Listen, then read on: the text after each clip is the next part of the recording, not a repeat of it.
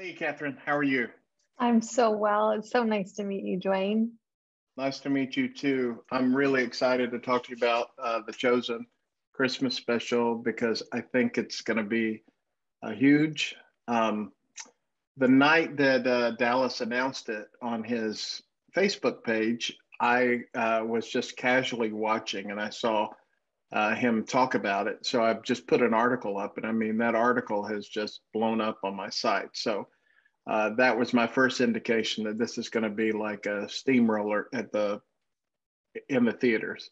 So tell me a little bit about how what you all feel like as you see it just kind of continue to, you know, make gains in the box office.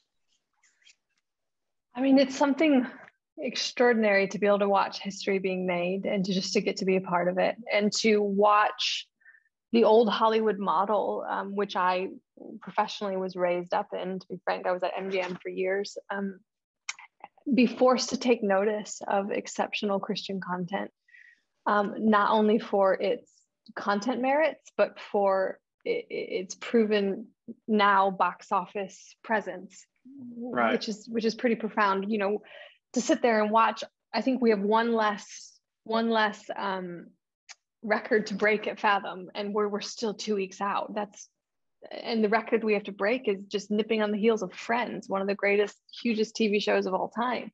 So I think Right. just watching what God's doing there is exceptional, and it's Christian cliche, but we all feel very privileged. We all feel very like this is just a holy moment of what God's doing for a movement. We've felt Him asking us for quite a while now of it's time now to break outside the echo chamber.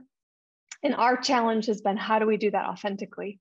How do we do that without, because we're not coveting any platform. We're not coveting getting that a coveted interview or like, we just want it to organically happen. And we feel this has done exactly that. And so for that reason, we're just going, okay, God, we see what you're doing here. Will you just help us to just keep following you and weaving and bobbing with you as you just move us forward. And he himself is breaking outside the echo chamber, and he's just using, as Dallas always says, our loaves and our fishes. As this continues to move forward, I would imagine you're probably already, maybe you're talking about other ways that you can branch into theatrical releases, maybe not necessarily with The Chosen, but with other projects. Is that the case? Yes and no. So we're definitely exploring. It's making us kind of rethink and re-engage what our live event strategy might look like, and what God might be asking us to pivot towards. And so we're going, okay, for season 3, how does that look in terms of, is there room for any theatrical presence? Right. For a few side projects we're working on, is this the right time to kind of put those forward and build out the Chosen universe? The Chosen will be something we all serve for the rest of our lives, and just honoring it in the movement that it is. But we also feel God very clearly asking us to build out a whole ecosystem. So we're excited about that, and theatrical definitely has a place in that. And I also meant to mention that I just saw Jonathan about a month ago. I met him in He's just Nashville. Yeah. wonderful. He's Yeah. wonderful. I was at the premiere for the Jesus Music movie, Okay. Yes. and he Yes. was there too. He was sitting at a table, so I was like, I have to introduce myself here. Yeah. Yes, that's amazing. Yes, gosh, what, and he takes it so seriously, and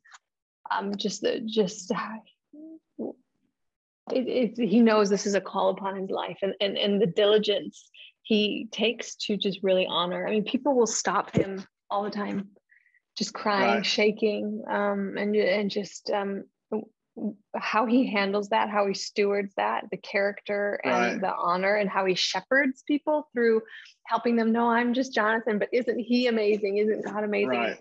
And yeah, he's amazing. I'm glad you got to meet him. Catherine, how did what's your history with getting involved with Dallas and The Chosen? Yes. So years ago, I worked for Mark Burnett and Roma Downey for a number of years. I headed up their faith I and love family. them. Yeah, they're special place in my heart. So and then so I had actually come across the pilot of The Chosen. on my own years ago. This is before The Chosen was even The Chosen. It was just The Shepherd, the pilot. And I immediately sent it to Mark and Roma, and I said, you have to acquire this. And they immediately tried to, but VidAngel had already, which is now Angel Studios, had already beat us to the punch, and now history's made. And after having 3 babies, I decided to parachute back in and came to work for The Chosen. We just, people must know that we're just burning with it. People must know what this episode is about, Dwayne. It's about just the humanity of, we have this teenager and a young man, you know, giving Right. birth in the middle of a stable, you know, sweeping up manure as, you know, she's about to give birth to our king. So we're excited. And so thank you for helping us. I think the whole show and probably the special will, you know, it just gives you a different perspective. It's very faithful, but at the same time, there are different angles that you never really considered before, and nuances, you know, the nuances that you don't really pick up when you're reading scripture, you know, the looks and the relationships and all that. I just think it's really powerful. Everybody we've shown it to, everybody we've told about, you know, just becomes big fans. So thank you for all the great work you're doing.